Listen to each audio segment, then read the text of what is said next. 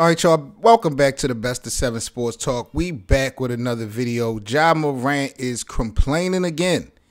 He say he feel like the Memphis Grizzlies is the most hated team in the NBA. We got to talk about this, man. So make sure y'all smash that like button and subscribe to the channel if you're new.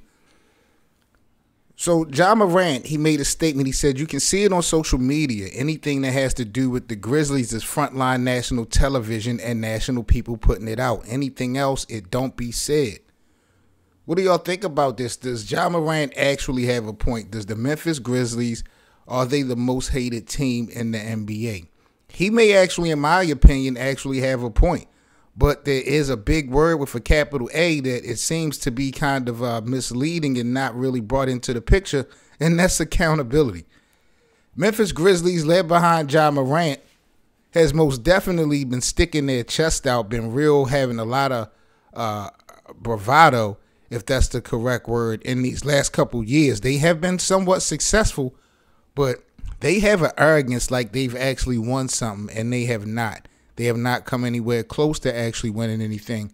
So I think people are looking at Ja Morant and the Memphis organization team, how they act, how they, carry themselves. I think that, it's like you got to actually show and prove.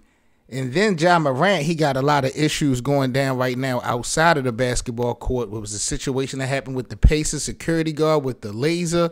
They talking about a gun was being pulled out. Then remember he punched a teenager in the face at his house for a little one-on-one altercation that they had. So Ja Morant, I mean, you a star. You are definitely going to be in the news.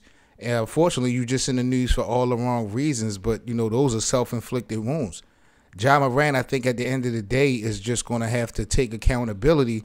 And he's still young, still plenty of time to grow.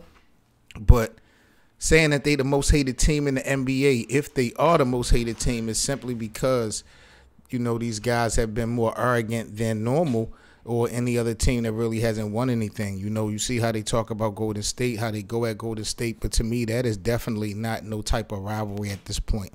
So that's my thoughts and opinion on it. Like, comment, and subscribe, and tell me what you think.